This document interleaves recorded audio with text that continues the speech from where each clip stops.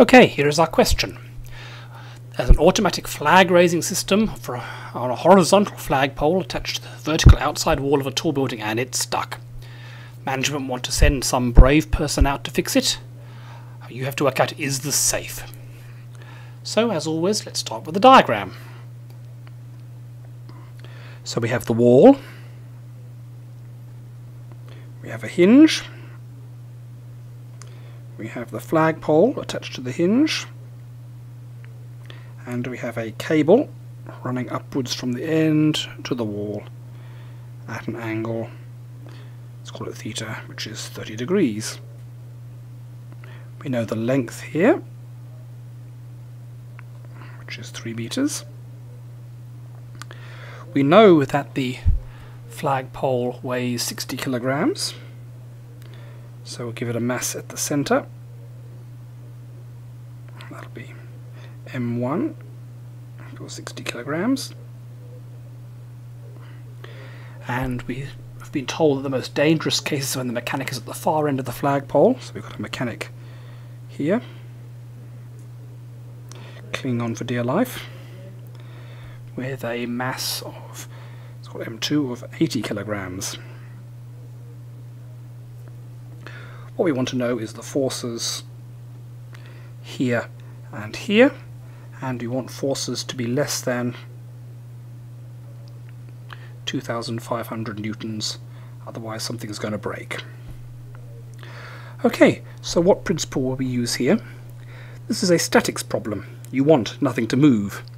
So as you want nothing to move, that means that the torques must balance, that's the angular momentum principle, and the forces must balance, the force momentum principle. So those are the two principles we'll need to use. First step for most problems like this is to draw a free body diagram, in this case an extended free body diagram, showing the object in question, in this case the beam, and all the forces that act on the beam. Okay, so here's the beam. What forces are acting on it? Well, there's going to be a gravity from its own weight, which will be m1g. There'll be the gravitational force of the workman, m2g. How about the cable? The cable will apply a force. You can think of it like a spring. That's not very stretchy. So the cable will apply a tension force, let's call it T here, at angle theta. We don't know how big that force is, that's one thing we have to work out. And then at the hinge, are there going to be forces? Well, a hinge can apply force in any direction. It can't apply a torque if it's a nice flexible hinge, but it can certainly apply a force in any direction. So we don't really know what direction the force is going to be there. I might break it up into two components. Let's have a vertical component we'll call V, and a horizontal component we'll call H. V or H could be negative, so that will allow us to point in any direction at all. So there we have our extended free body diagram.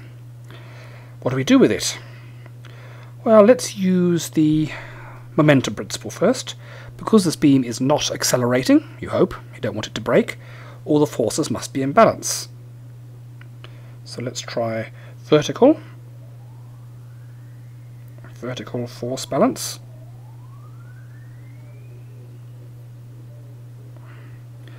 So upward force, which is V plus, we have to break the tension up into components.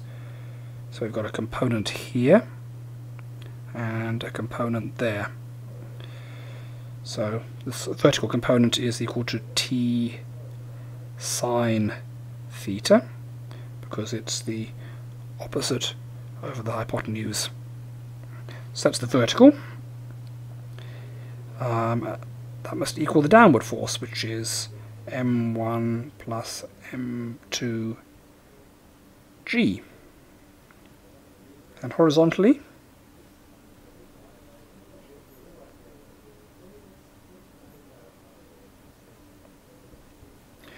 the only horizontal forces are this one here and that component there. So we have H must equal T cos theta. This time it's cos because it's adjacent over hypotenuse.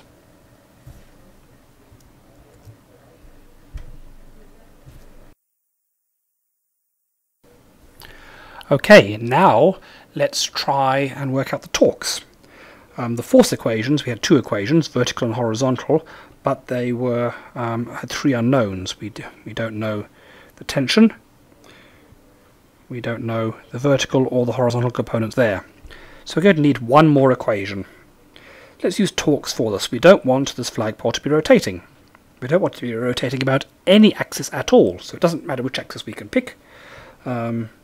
Rather arbitrarily, I'll pick the hinge as an axis. That at least means that V and H will cancel out. So what's the torque here? Well, that distance is L over 2. This distance is L. So the torque clockwise is L over 2 m1g plus L m2g. How about the torque the other way, anti-clockwise? That comes from this tension. And we have to get the perpendicular distance, which is this distance here. As this angle is theta, that's length here, call it r. Sine theta equals r over L. So r equals L sine theta.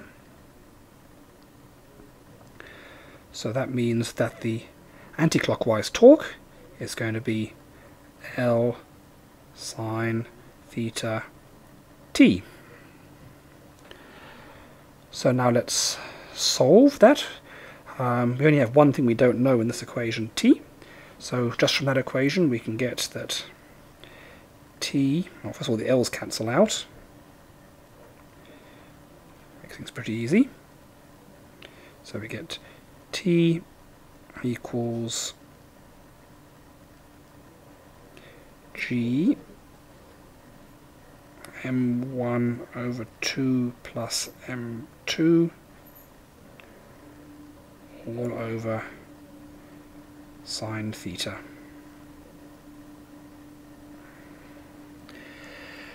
Does that look plausible? Well, we can check the units.